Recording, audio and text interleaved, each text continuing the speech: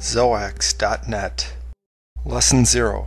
Installing Visual Studio Express 2012. For this lesson, you will need a computer that runs the Windows operating system.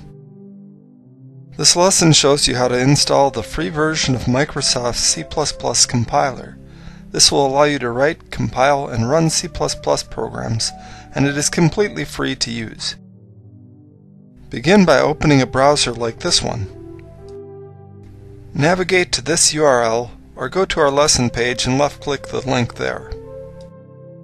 Microsoft may make changes to the site, so it may look slightly different, but you should see a link for Visual Studio Express 2012. Left-click it. This should bring you to a screen with blue bars like these. Left-click the plus in the Windows desktop bar to open the download options. Scroll down the page a little and you should see these options. Left-click the Install Now link to begin the installation. You may see a warning at the bottom of the screen like this one, asking you whether you want to run or save the file.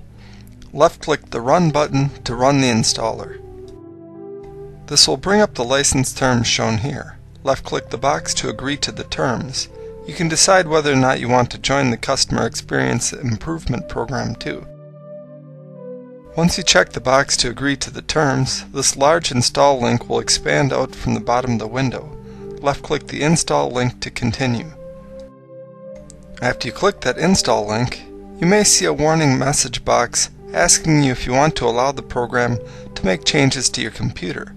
Left-click the Yes button to continue. Then the installation should begin, and you will see two progress bars like these, along with the funny little 5-dot animation below it. It will take a while to complete the installation. When this is finished, you should see a large launch link like this one. Left-click it to continue. After you click Launch, you will see this dialog telling you that you must register the product within 30 days in order to keep using it. The registration is free, and I would recommend doing it right away to avoid the hassle later. To register, left-click the Register Online link and go through the questions until you get your product key. Once you get the product key, enter it into the box and left-click the Next button. Again, you may see another warning message box asking you if you want to allow Microsoft to make changes to your computer. Left-click the Yes button to continue. After that, you should see the screen telling you that the product key was applied. Left-click the Close button and you should see this progress bar running. When that finishes, the IDE should open and you are ready to begin programming in C++.